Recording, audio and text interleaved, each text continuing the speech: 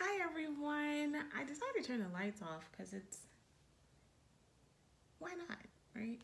Okay, so today I'm gonna drink the keto tea because I need a boost and my skinny brew isn't here yet, so I need to work on that today. Anywho, in the midst of all of that, I want to talk about. So, I've been working nonstop. I can't tell you how nonstop I've been working. This is so hard to open. Oh, here it goes. And no, that's not where it goes. Yeah, I do need to turn the light on. Anyway, I've been working such nonstop. I didn't even go to bed till like 4 o'clock in the morning because of how much I've been working. It's just crazy. So, I wanted to talk with you about. So last night, I actually listened to Toni Braxton's new CD. It's Spell My Name. I'm sorry, I didn't listen to the single Spell My Name beforehand. And okay, I like the album, so let me start there. Few things. Number one, if you're gonna have Missy Elliott on your album, I just want you to realize that she is going to show up and she is going to show out. She does put the extra stuff that you definitely want on your song in order for it to be a bona fide hit. So I get that. However, Toni, let me explain to you. I am a Toni fan. I have every single Toni Braxton album. I have listened to all of them. Even the one that I don't even see where she even, every time I use this, like, this father is so great. My gosh, it's so great. I need to send her. I send her like a thank you note every single time. I give her shout outs every single video. Anyway, okay. Let me focus. Let's staying focused. I am a Toni Braxton chick. I have been a Toni Braxton chick since she came out. My bad. I didn't know that there was the Braxton sisters or Braxton whatever, and then she came out from that. My bad. But ever since her singles, Unbreak My Heart, and even some of those where I was just like, this is not a good look for you, I still liked it. I still rocked with it. I think her album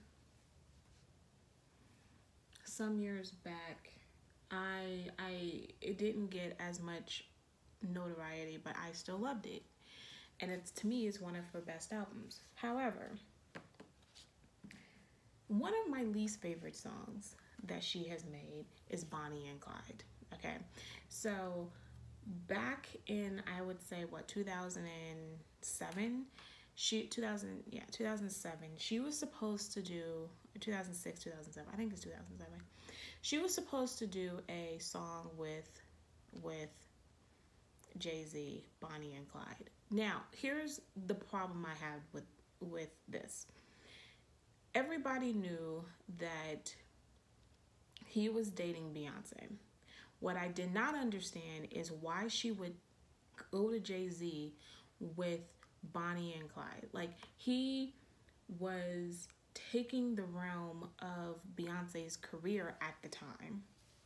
And they were really beginning to infuse their lives together before they ended up getting married. This is right before they got married. So why would you take, and her first singles, her first single, he was right behind it, her first single CD, and then, they were doing songs, feature songs occasionally and releases and stuff like that. So I don't understand why she thought that Jay-Z was someone to do a Bonnie and Clyde album song with, because he was never going, at that time, the only person who was going to be his Bonnie to his Clyde was going to be Beyonce. So in hindsight, she probably should have went to some other rapper. Anywho, what did Jay-Z do? And I'm gonna admit, and I'm a Jay-Z fan. I am here for Jay-Z. I'm a Beyonce fan. Jay-Z took that song to Beyonce and was like, we gonna do this song. So Toni Braxton sued. I don't know what happened with the lawsuit, but what she did do is she released the song on her album Bonnie and Clyde with nobody. And then Jay-Z and Beyonce released Bonnie and Clyde together, right? Not only did they do that, but then they had this whole video. Then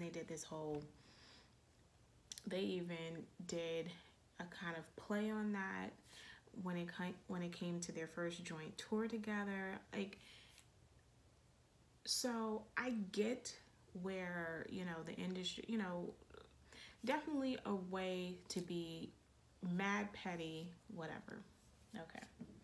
So why am I giving this overview? Let me explain why. So her album has a song called Do It. Now, if you listen to the song, it sounds like, what does it sound like? Another song called, let me think of the words, Do It. Same title, same everything, and it's Chloe and Halle's song, Do It. There's a whole TikTok thing. It's been one of their biggest songs, but you make the decision, that came out in 2020, and you make the decision to have a whole nother song named Do It in the same year of this Lord and Savior of 2020, and you put Missy on the song. Now, here's the funny thing about it is that I like both songs absolutely equally. I don't know if I like one more than the other. But to me, it's like, you're trolling. Like, I mean, it's like, this is the ultimate petty. You not only take the same song that Beyonce has been behind Chloe and Halle. We all know that. This is a given. And you can't take a Beyonce song without the Beehive coming after you. So what you do Chloe and Halle. And what is Chloe and Halle gonna do? Nothing, because they're kids. Well, I know that they're adults, but in my head, they're kids. And on top of that, they're probably going to be like, oh, that is so cool. Toni Braxton, a legend, took our song and, did whatever. I mean, come on. This is the ultimate payback. This is like ultimate petty 101. Petty 101. And you know who else is behind it? Babyface. Petty to the nth power. Anyway, even saying all that, I still like the song. And I still like the album. So, teach your own. Go listen to it. I think that you would enjoy it. But I got questions, Toni. I got questions. Miss Ma'am, are you getting married? Are you broke up? Did you break up? I'm not saying that it's not my business. But, I mean, this album sounds like this is a breakup.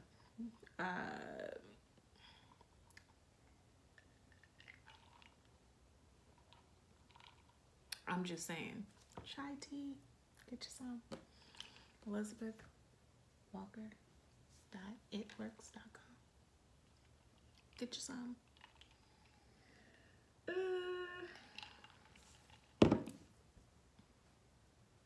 Anyway, go listen to it. Check it out. I got two other things to talk about. Save the Day. Mariah Carey released a song called Save the Day, and it said featuring Lauryn Hill, and I was like, oh, hold the phone, drop the phone, whatever. We got a Lauryn Hill song, because Lauryn Hill actually did a song on Queen and Sugar's album, which, let me tell you, I love Queen and Sugar. I don't know what is up with people who do not like Queen and Sugar. Queen Sugar, I don't get it. But whatever. If you don't like it, I'm sorry. I can't help you. I like the movie, and it's now on HBO. But, oh wait, am I? No, wait, it's not Queen Sugar. That's the wrong name of the movie. Oh my gosh. I know that sounded wrong. It's let me go back. It's on HBO right now. Hold on. I want to get the name right because I don't want Queen and Slim. She did a song on Queen and Slim. I love the soundtrack. The soundtrack is ridiculous and it is not talked about enough. It is a black through and through film. I love Queen and Slim. I love the movie. I love the premise of it. To me, it makes no sense in my head, but I understand where they were going with it because it makes no sense. This is not something I would do. This is not rational sense. So I get where people are like, this takes me out the story because it doesn't make sense. And that is the point that she's trying to make. And that is what I love about it. Because if these were white folks, people would be like, I see some white folks doing it, right? And this is in the light of the fact that, you know, this 17-year-old boy who was walking around with an automatic weapon and shot 2 people, and the cops were just like, allowed him to get in his car and go home. I get all that. Like, and so that's and Queen and Slim is like, okay, black folks can't live in that world. But the whole point of the movie is to say, black folks can live in this world. What happens if black folks do live in this world? You know, what does that look like? I love the movie. I love the movie. And the soundtrack is awesome. I have gotten off topic. Let's get back to Save the Day. Mariah Carey. So when I saw Mariah Carey and Lauryn Hill, let me listen to this. I listened to it.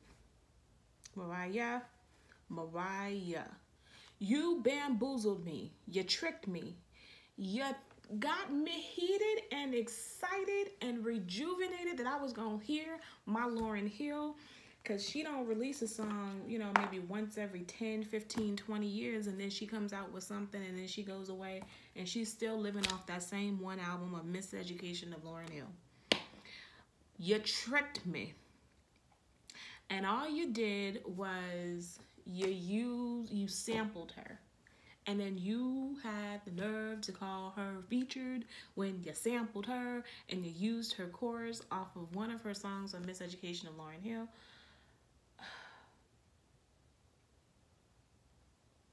And I was like, it's one of my favorite songs and I'm not going to sing it because I don't want anybody to tag me and take my video down. So that's that.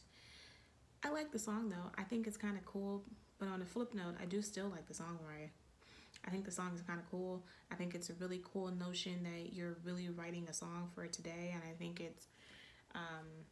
it's nice because, I mean, your ex-husband is all up in the mix with the time period and with the march and expressing his view on Black Lives Matter, and this is you. And I think that, you know, I'm up to be honest, Mariah, you really don't talk about issues of the day, so it's kind of refreshing to see that you are living up for the moment. Like, kudos to you, right? Lost One, Jazmine Sullivan, just came out last night, and boy, oh boy, let me tell you about my Jazmine Sullivan.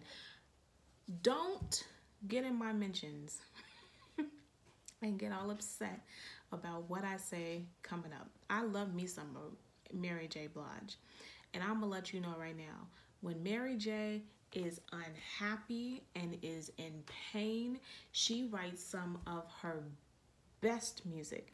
Not to say Happy Mary isn't good. Happy Mary's cool. Happy Mary's cool. You know, so I'll rock with her still.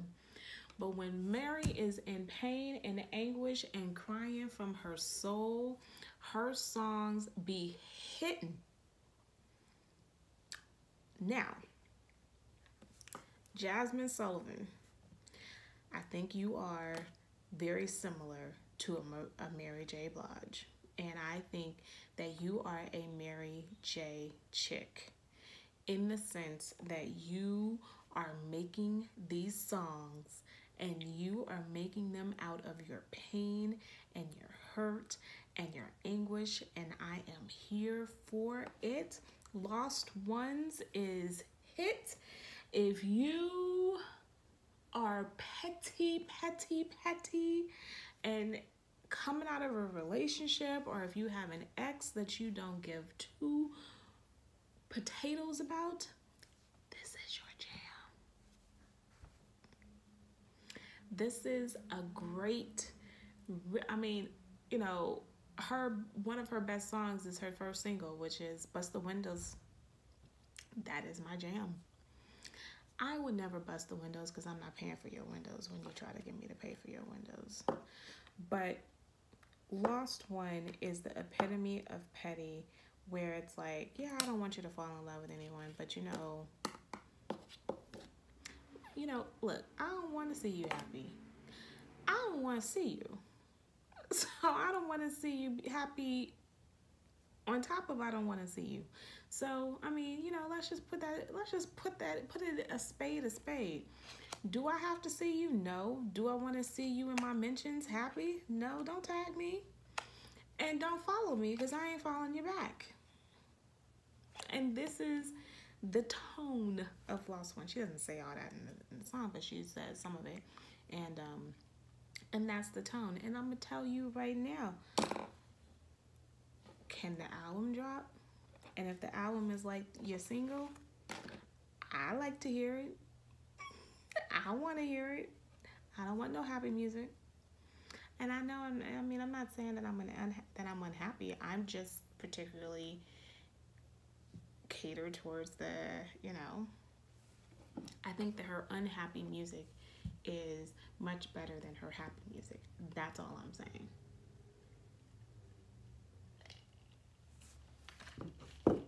That's all. So on that note, you know, something to look forward to, something to listen to. I do like Spell My Name, the single. I think it's kind of cool, but you know, it sounds like Drake on Toni's album.